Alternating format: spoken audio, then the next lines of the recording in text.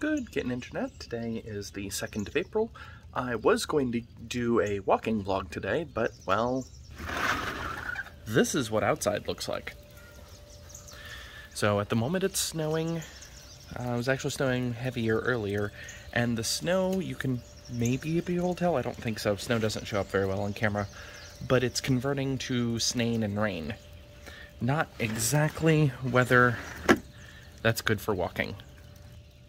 So we're going to have to do something else today. I think it might be time to introduce you to some Keebs. Alright, this is actually my work desk. I'm currently in my office. I've just arranged things,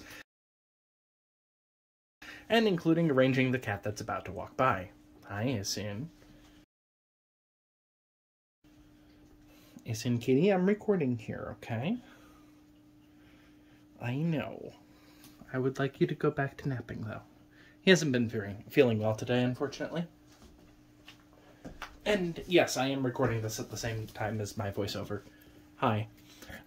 So, keyboards. So, I have gotten more heavily into the mechanical keyboard hobby, is the way I phrase it, because...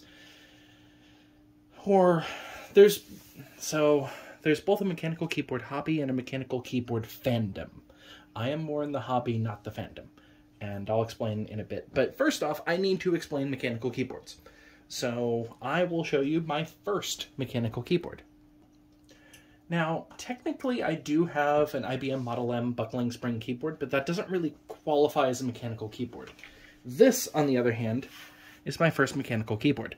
It's technically, the keycaps have been replaced because, oh boy, were they wearing out. I should plug this in so you can see that there is, in fact, little LEDs. I don't know if they're going to even show up.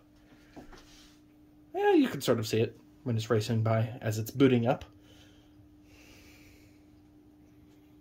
But yeah, it has white LEDs. This is just the default... is it function? Oh, function helps if I hit the right button. There we go. I usually keep it like that. It loses its memory. This is an extremely cheap keyboard. I want to say I paid 20 bucks for it on Amazon, 25, something like that. And this was long ago at this point. I bought this keyboard specifically because I got tired of work keyboards that were pieces of garbage. This keyboard still works, believe it or not. But it doesn't feel very good. And so I should start explaining some of the differences between mechanical keyboards. This is what's referred to as a blue switch. You can see it's blue. Blue switches, named... I should unplug it so I don't randomly type things into the laptop that it's plugged into. It's fine. It's on a lock screen anyway. So a blue switch is clicky. You can hear it make a whole bunch of noise, and some of my Let's Plays you'll actually even hear this keyboard because this is what I preferred. This is what's referred to as a clicky switch. The color blue is specifically what the company Cherry, who makes mechanical keyboard switches, color codes their switches. So this is a blue... Technically, this is Utemu brand. It's a knockoff of Cherry MX. So it's very similar, but... Really, Boo? Please stop. All of my cats want all of my attention right now, and unfortunately I have to do this up here because my housemate's currently downstairs with his girlfriend. So, trying to be the nice housemate. Anyway, so this is, I want to say it's Mechanical Eagle brand or something like that. It's... Yep. There's some model information. You'll notice most of it's in Chinese, and that's because this is a Chinese keyboard. From there, I moved on to two almost identical keyboards, and this is actually the first thing I wanted to show. So this, as you can see from the label right here, is a Cherry MX Blue keyboard. This is an actual correct brand MX Blue. I can't remember if it even has any LEDs. Let's find out really fast. Nope, it just has the standard keyboard LEDs. And in fact, this is about as basic of a keyboard as you can get. This is in fact a name brand keyboard. It's Gigabyte. It was cheap. This one was, I think, 30 bucks. And it's broken, actually. Or partially broken. It's inconsistent in functionality. But there's a reason why I demonstrate. This is also blue switches, but this is the exact same brand of keyboard, but red switches. It's the same keyboard. The sole difference is blue, red. And the color difference, you'll notice this has a very different sound. So blue switches are clicky. They are also tactile, which is to say that you can depress it slightly and nothing will happen, but once you hear that click, that's when it actuates, and then you can bottom out by going even further. It has an interesting feel to the hand. These, on the other hand, even just me resting my fingers on it would actually be enough to depress the key and to actuate the key is what it's referred to. Which means that red switches are typically preferred by gamers because you can have a very light touch in fast twitch gameplay. I cannot stand red switches. I bought this specifically because my partner didn't like my blue switches, and I wanted to have a mechanical keyboard that my partner could use. So I ended up buying the red switches, and I can't use it. I mean, I can, obviously, but it's not something that I want to use. Also, that scratch. Yeah, that scratch was there before. This is a very old desk. I bought this desk when I first moved to Madison, so this desk is almost 14 years old now. So, and it's been abused, and don't worry about it. Anyway, the reason why I wanted to mention this is because these are identical keyboards other than the switch. This is very common in the mechanical keyboard world of the sole difference between keyboard A and keyboard B is going to be just the switch that is underneath. They are both Cherry branded, which Cherry is the primary brand for mechanical keyboard switches for the most mainstream brand, I should say. There are a couple of others, Gateron being the other common one, but you'll notice that all of the keyboards, including my original keyboard here that I'm showing, are full keyboards. They have the full selection of keys that you would expect on any full-size keyboard. They have the number pad, they have the function rows, they have numbers, letters, the standard familiar design that you would find in a normal keyboard. But this is when I started thinking, you know, there might be situations where I want something else. Enter the next keyboard that I bought, or technically my partner bought for me as a present.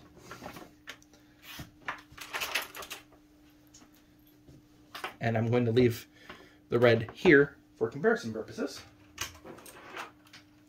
This is a red dragon. You'll immediately notice that there's something very different about this keyboard, and not just the fact that it says Red Dragon there, but it doesn't have a number pad. This keyboard does in fact have LED backlit keys. Just plug it in really fast. But you'll notice that they're different colors. This is RGB LEDs. Whoops, sorry about that. Editor me here. I just realized I didn't actually finish my thought. It has RGB LEDs, but I actually don't care about what color the backlit LEDs are. I would actually prefer solid white, but, well, I didn't have it at the time, and I'd rather have something there than nothing. Okay, back to the video. Also, the font on the legend is pretty awful. I will certainly agree. But I wanted a keyboard that was a little more portable. And the reason why I wanted something a little more portable is because I wanted to be able to carry it with me. So I have this case. It barely fits in the case, but I wanted to bring it with me when I'm traveling because I have a portable desktop. One moment. Isin and Boo don't like each other, but at the same time, Boo seems to be very brave half the time, and the other half the time is scaredy cat. I don't understand. Anyway, so I bought this keyboard, or my partner bought this keyboard at my direction as a gift, but specifically so I had something I can travel with that still felt good. These are still blue switches, although I believe these are Otemu, just like my original keyboard. And this is a perfectly cromulent keyboard, other than the lack of number pad. In an ideal world, I would actually prefer something like this and have a separate number pad. That way I can space them apart differently. But this led me on a journey of trying to find keyboards that were maybe a little bit smaller, but still met all of my needs. Because the problem with this keyboard is that I frequently use a number pad. And this obviously doesn't have one. So I couldn't use this as my daily driver. And when the blue version of this keyboard broke, this became my daily driver, because my other keyboard was my work keyboard. Now we come into the more modern times. And my next keyboard, well, it's a wee bit different. This is my current work keyboard. You'll notice that it's only slightly larger. See, a little gap, but effectively one key width larger. But this actually has a full number pad. So this is what's referred to as a TKL, or 10 keyless keyboard, sometimes known as an 84%? 85%? 85%. That's just mean that this is literally 85% of the area of a full-size keyboard. Yep, that's right. It's Editor Me here again. I was mixing up terminology. It's an 84-key keyboard, or 80%. So that's where I was getting my numbers mixed up. Apologies for the mistakes later on. This is sometimes known as a 1800 or 96% keyboard, which is, it has 96, oh sorry, it's not the area, it's 85% of the keys. This has 96% of the keys. It is missing a couple of keys. You will notice, for instance, that there is no print screen key on this keyboard, or scroll lock, or pause, which that actually does drive me a little batty. You'll also notice that there's no insert key. There is this useless LED key. Actually, I can turn on the lights, because the other thing is, this is a Bluetooth keyboard. And it should connect momentarily. Let me just wake up the laptop it would connect to. There we go. And it's really hard to see the lights, because on this keyboard it's much lighter, or much less bright, there we go, than the other one. But this allowed me to have a full-size keyboard and be relatively small. I had intended to return this keyboard, but didn't, because I messed up the return timeline, and I missed it by a day. So I'm stuck with this. This became my work keyboard. The other main difference is, you'll notice, clicky clicky, no clicky. But at the same time, this is not a red switch. This is actually a brown switch. So let me see if I can squeeze back on our 3 keyboard selection for switches. Close enough. You can see the width of the keyboard, at least, to give you an idea on how much wider this is. So this is a blue, or what's referred to as a clicky switch. This is a brown, or a tactile switch. And this is a red, or a linear switch. The difference is that the same feel that I have, where I can rest my fingers on here, press down part of the way, it will click, and then I can press even further. I have the same thing here. I can press down slightly, nothing, actuate, and then I can bottom out. This doesn't feel... This takes more force than the brown switch. And the brown switch still takes more force than the red switch. So it's somewhere in between, basically. And the brown switches are what I've settled upon for, I need a keyboard that works with other people around, or I need a keyboard that allows me to stream without having a bunch of clicky noises. So this particular keyboard is Keebs brand, and this keyboard happens to be wireless and wired at the same time. So you can see Keebs brand, and it's on this side. See, this switch up top is for Bluetooth, down below is for wired, in the middle is just off. This switch is for, one side is Windows and Android, the other side is Mac. That way the keys are correct. And then this is a USB-C port. It is actually detachable from the keyboard side, and it will work wired. And that's kind of the ideal situation for me. Also, this chassis is metal, so the keyboard itself weighs a decent amount, so it's not going to slide around on the desk or anything like that. I really like it, except for one problem. And that's why I'm scooting these up a bit. This key here. The way that I use a number pad is that I hit see if I can, sorry, moving around my little stuffed creatures. So the way I use a number pad is like this, where I'm using my right thumb to hit the 0 key. When I move up to over here, my right thumb hits this arrow key instead.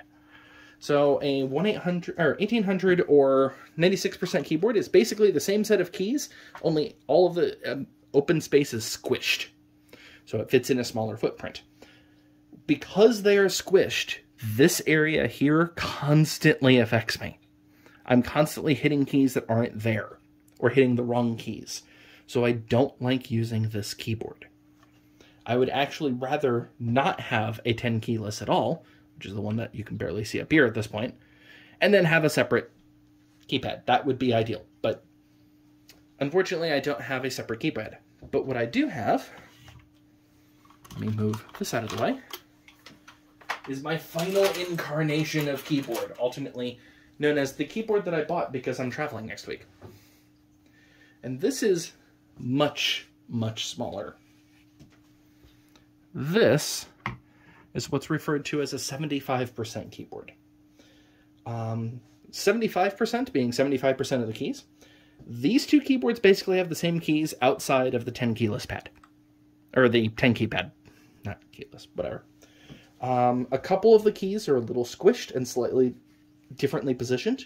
I actually don't like the positioning of these that much, but it's not the end of the world. I don't expect a keypad over here, so that helps. And it generally has the same keys, although it has these two keys that are mostly useless. Also, you may or may not be able to tell, this is a much thinner keyboard. Like, just look at this. This keyboard's thickness is less than just the chassis of the upper one. This is definitely a much more portable keyboard. In addition, it has the same USB-C port and two switches, Android/Windows on one side, Apple on the other, and wired and wireless. So this keyboard is actually what I'm bringing with me. However, there's a trick here. So these are brown switches, so they have the very same little feel, only they're ultra slim, so there's less key travel overall. But these are technically what's referred to as optomechanical. So what makes a mechanical keyboard mechanical is the fact that it has a mechanical switch. It's... Maybe editor me can put in some quick video that shows the difference between the types of switches, but a mechanical switch is literally making a mechanical effect in order to depress the keyboard. What a traditional keyboard does is a rubber dome / capacitive switch, where literally there's like a little rubber dome that you depress and it makes contact with a piece of metal, and that contact is what counts as the key press down. This is an optical mechanical keyboard. So instead of it being just mechanical, it's actually like a little laser that's going through to see, hey, look, is there movement here? This keyboard actually does come in a purely mechanical form, but strangely enough, 1, this is cheaper. 2, I actually prefer the feel of this compared to the mechanical one. And 3, and this is the trick between these two, the switches are what's referred to as hot swap switches. So on mechanical keyboards, there are 2 different types of ways that a switch can be bound. Either it is, let me pop this off really fast, either it is soldered on, where this is not going to move without breaking things or having to resolder, or, unfortunately, I don't have the key puller handy right now, do I? No, I don't, because I think my house cleaners decided to go throw away the box on me yet again. I can pull this one at least. Just my fingers. Or you can actually get a little puller and pull the entire switch up itself. Now, the reason why you might do this is twofold. 1, people in the mechanical keyboard fandom will replace switches on some and or all of the keys with more special / much more expensive switches, or Frankenstein switches where they're using parts of multiple switches at once, or they want to remove the switches so they can lube them up and put them back in, or there's a lot of different reasons. But long story short, the reason why I want a hot swap switch is because reason number 2, if one of these keys were to happen to break, I can replace the switch. So I only need to replace one switch instead of an entire keyboard. Hence, this keyboard, the MX Blue that I have, being mostly useless because one of these switches is shorting out, and I don't know which one, and it's irrelevant because I would have to desolder it. And let's just say that my soldering skills are non-existent because that involves smoke, which requires me to not be pyrophobic. So, when I had started this, I had mentioned that I am a mechanical keyboard hobbyist and not a member of the mechanical keyboard fandom. Here's a good reason as to why. This keyboard up here costs $35. That is within the range of normal keyboards, non-mechanical, that you can buy.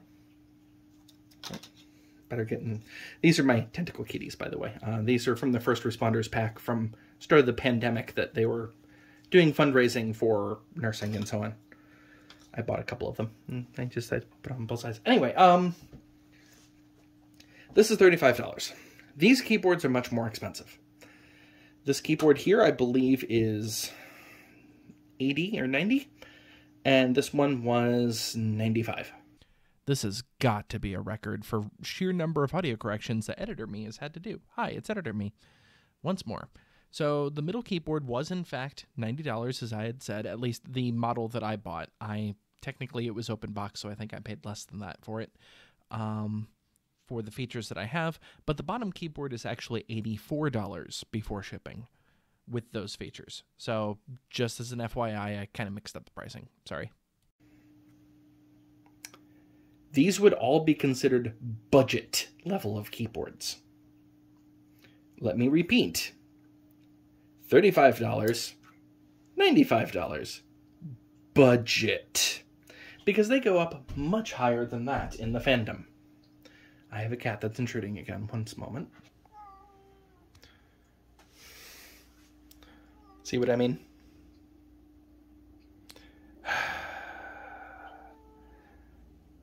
Really, cat? I figured you needed a cat break since I've been talking too much about technology. So anyway, mechanical keyboards can go for quite a bit more than just $100. When I was shopping for a mechanical keyboard that fit my requirements, which I just wanted something relatively small, but still had a function row.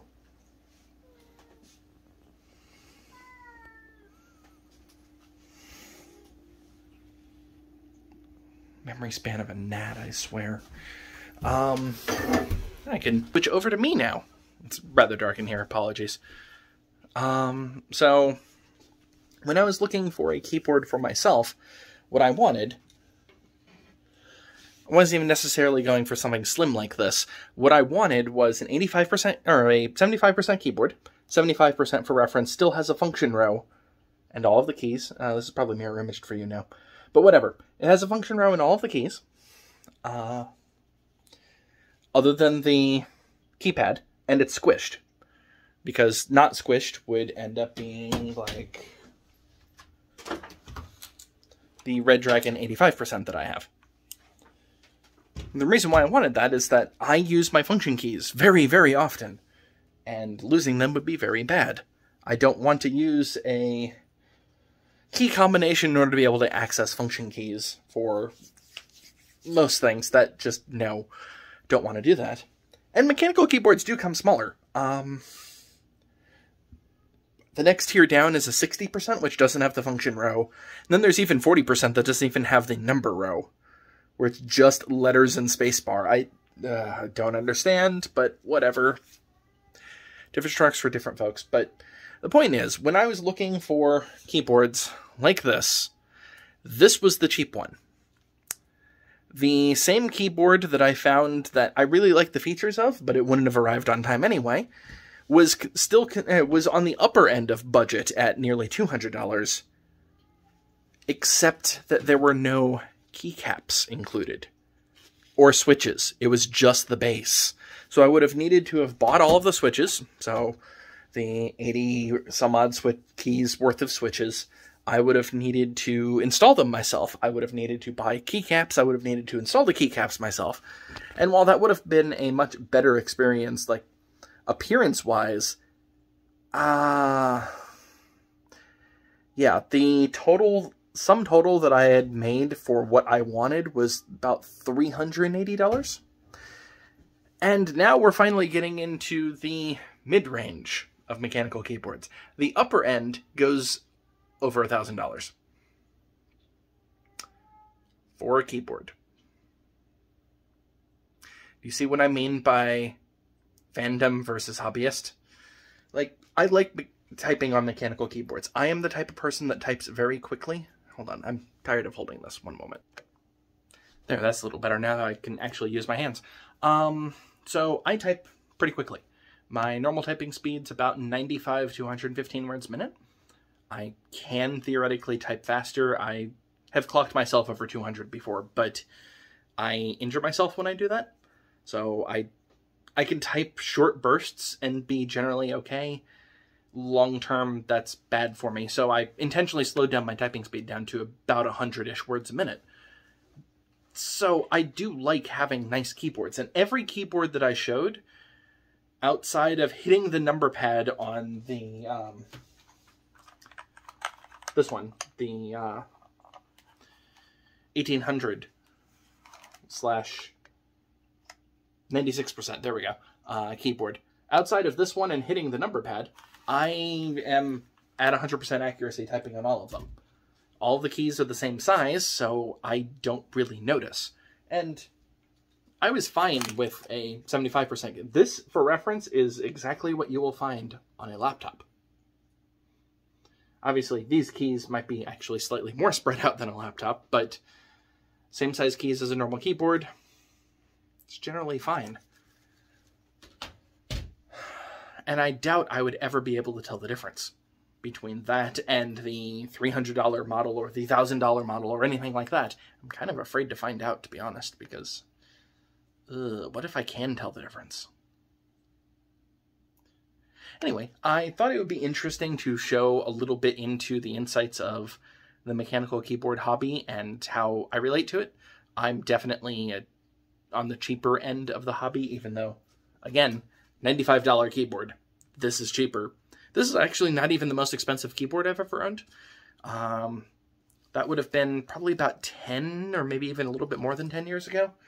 I had a Logitech full-size keyboard with nice little display in front, and it was a Bluetooth keyboard that included a Bluetooth mouse with it, and that retailed for something like $150. I had like 7 or 8 of them because they kept failing on me. Really, Boo? Really? She keeps doing this. I don't know why.